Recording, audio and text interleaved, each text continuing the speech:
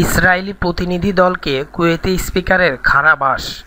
রাশিয়ার সেন্ট পিটার্সবার্গে অনুষ্ঠানরত আন্তঃসংসদীয় ইউনিয়নের অধিবেশন থেকে ইহুদিবাদী ইসরায়েলের প্রতিনিধি দলকে বেরিয়ে যাওয়ার জন্য কড়া ভাষায় ধমক দিয়েছেন কুয়েতের স্পিকার মারজুক আল গানিম।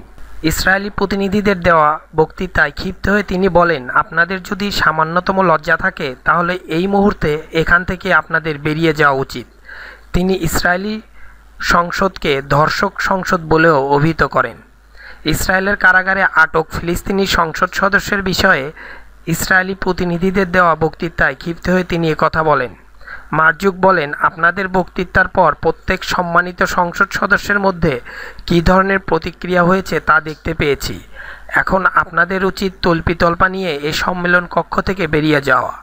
তিনি জোর দিয়ে বলেন, আপনাদের যদি সামান্যতম মর্যাদাবোধ থাকে তাহলে এই মুহূর্তে এই সম্মেলন কক্ষ থেকে বের হয়ে যান। আপনারা হচ্ছেন দখলদার, আপনারা শিশুদের খুনি। কুয়েতের সংসদ স্পিকারের মন্তব্যের পর ইসরায়েলি প্রতিনিধি দল সম্মেলন কক্ষ থেকে বেরিয়ে যায় এবং এ সময় উপস্থিত বিভিন্ন দেশের সংসদ সদস্যরা তুমুল হাততালি দিয়ে উল্লাস প্রকাশ করেন।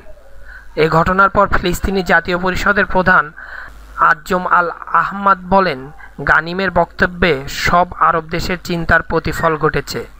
তিনি বলেন, ইসরায়েলি প্রতিনিধি দলের সামনে গানিমের বক্তব্য দীর্ঘদিন ক্ষত বয়ে বেড়ানো ফিলিস্তিনিদের জন্য আশার আলো দেখিয়েছে।